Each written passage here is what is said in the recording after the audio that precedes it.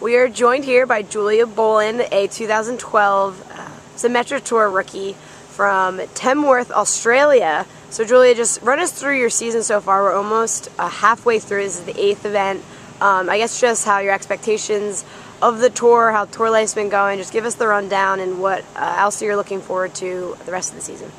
Well, we're halfway through, as you just said, and I'm really enjoying the tour. It's certainly been a great experience, and I've really enjoyed getting to know a lot of the players and the tour staff. So off the course it's been a lot of fun, and on the course I'm learning so much more than I ever expected to learn in my rookie year. I've had some good finishes, and I'm just hoping to sort of solidify my position as I go through the rest of the season. Great. All right, we're going to run through some golf things. So one short-term goal you had for this year and one long-term goal. Short-term goal is to continue each week with the steps and implementing the plan that my coach and I and the rest of my team have around me. And long-term goal is, I think like all the players out here, is to get on the LPGA. Great. What about your biggest accomplishment to date in your golf career? Biggest accomplishment to date in my golf career? I'm really thankful to be on tour. There's some championships that I won as amateur, but I'm really grateful to be on tour and I think be competing out here in my rookie year, and I hope to continue that throughout the rest of the season. Any specific preparations you had for your rookie season, kind of going in, anything different, turning pro?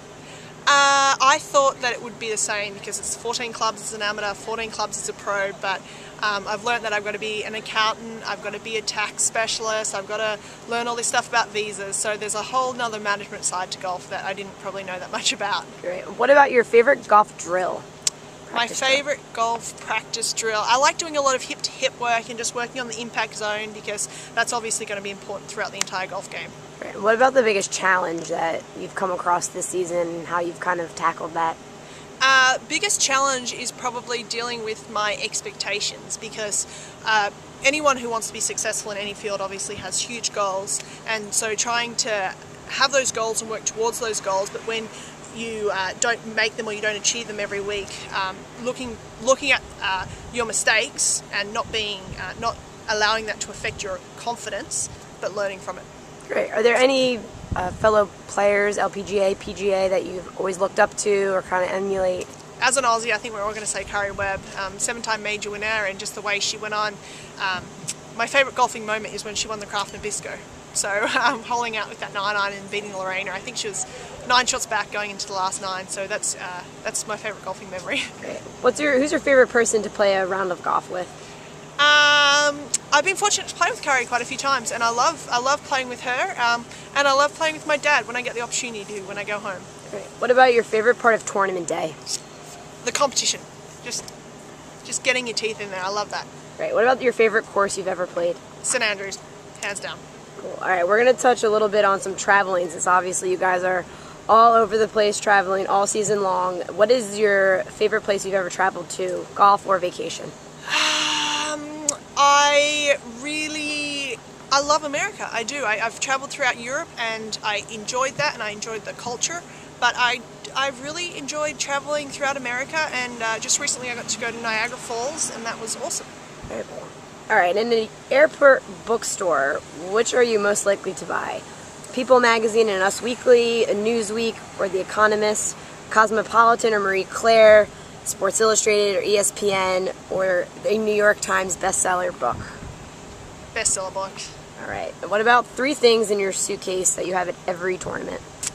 I always have my Bible, I always have my iPad, and I always have my Aggie ring. Awesome. What about your biggest pet peeve of traveling, things that really get under your skin? Biggest pet peeve of traveling? Having to pay for petrol. Whose idea was that?